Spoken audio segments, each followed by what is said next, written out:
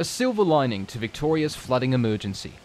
The buzz around town about the water out here is just amazing. Heavy rain has made its way into Lake Hindmarsh for the past 2 years. And whenever there's a steady stream of water here, the flow of tourist dollars is never far behind. Yeah, we've been through it before, around 5 years ago, with no water. And that's the first time with water.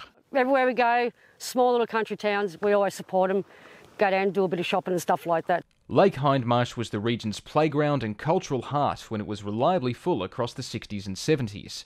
But after successive droughts, it now only fills when there are floods upstream. And as the lake's levels have dropped over the years, so too has Jeparat's population. In the old days, it would have filled 20 to 30 businesses and, it was a great boom for the town, but I suggest now to be more tourism, and maybe the Shire needs to look to keep the people with the lake stay for longer. The lake is expected to have this much water in it for a year or more, but even so, the locals know this boom is only temporary, and they want to make the most of it.